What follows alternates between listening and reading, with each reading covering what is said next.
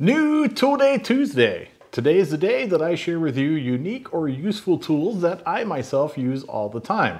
Now today's video is a little odd and I've kind of been putting it off for a very long time because I really don't know how to present it in a unique, entertaining way. But we're going to give it a shot and we're basically going to talk about pens and pencils and markers and all kinds of things like punches and Dykem.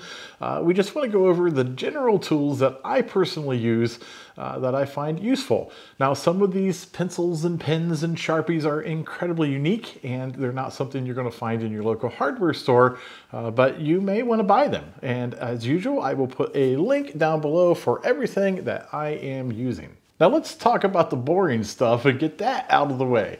We have a couple of pencils on the desk here, and one of them is just a standard Carpenter pencil, and I really like this brand because it's bright green, so it's easy for me to find. I don't lose it as easy as I do some of the other colors.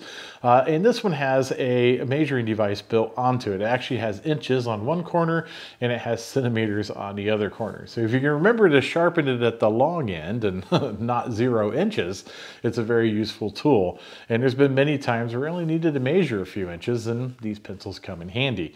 Now we all know there's all kinds of uses on Carpenter pencils, but basically the whole point is the lead or graphite is really thick so it doesn't break off like a standard mechanical pencil that you would find in the supermarket.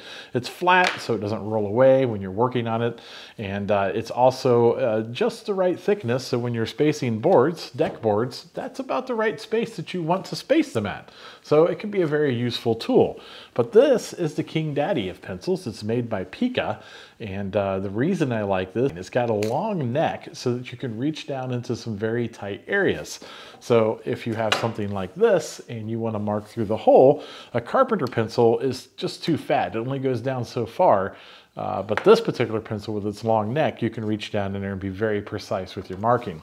It also has a fatter piece of graphite, so it doesn't break off as easy. And this one, as it's mechanical, you can also sharpen the tip and make it a very fine point so you can get very detailed with it. I really like these. Again, it's made by Pica. Pica also makes a really good permanent marker. The one thing I really like about them is the fact that the tips are also small, just like their pencils. So you can get them in areas that you just can't get a Sharpie. The other thing I like is the tips hold up really well. I'm not saying that Sharpies are not great utensils, but with my experience, even if you buy the fine like this one, if you use it on coarse materials like wood and rusted out metal, it kind of dulls the tip a little bit. Where the Picas, they hold up really well. I also like the casing that Pica uses. They use this kind of harder, plastic. You can step on it, it doesn't break. It's got a nice little clip so you can put it on your shirt or pants or belt if you want to, and they seem to hold up really well. The only thing I don't like about the Pica markers is they're kind of expensive. When marking metals, I pretty much use two things. I either use a soapstone device like this guy, and it works really well on rusty metal. It doesn't work so great on very clean metal, but it will get the job done. The problem with soapstone is there's really no soapstone devices that have a really detailed point unless you sand this down into a point, and who wants to do that? But it's pretty good for work that doesn't need a lot of detail, and it's handy to have around. But my main go-to is these grease pencils, and I really like grease pencils. They are pretty cool. They work well on rusty metal, and they work well on clean metal. This is just a standard grease pencil that you sharpen with a pencil sharpener. I really prefer these, which is made by Silver Streak, and they're just a mechanical version of a grease pencil.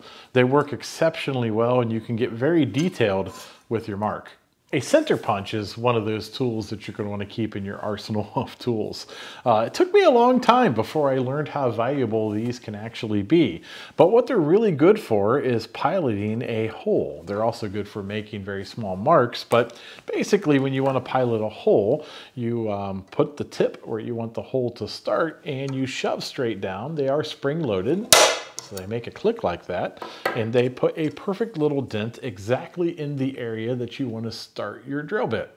Dykem ink is also another useful product to have in your arsenal of tools. You see a lot of machinists use this, and the way it works is you paint it onto the area that you want to mark, and then you scribe onto that, and it'll take off the area that you're actually marking.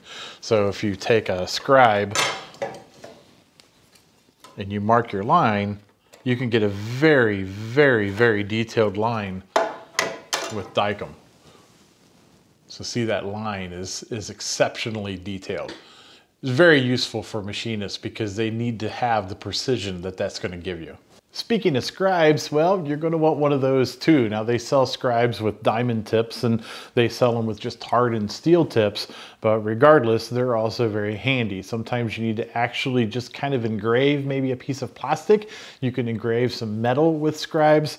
They work really well on aluminum. You can get a very precision line that you're actually scratching into the surface with a scribe. A good compass is something you're really going to want to have as well. Yeah, I know compasses are great for when you're drawing circles, but really I find I use compasses for something else. They're really great when you're trying to mark a straight line like that. Never underestimate a chalk line. I know a lot of people think chalk lines are strictly for carpentry, but I use them for all kinds of things. If you want a straight line, it's really hard to beat a chalk line.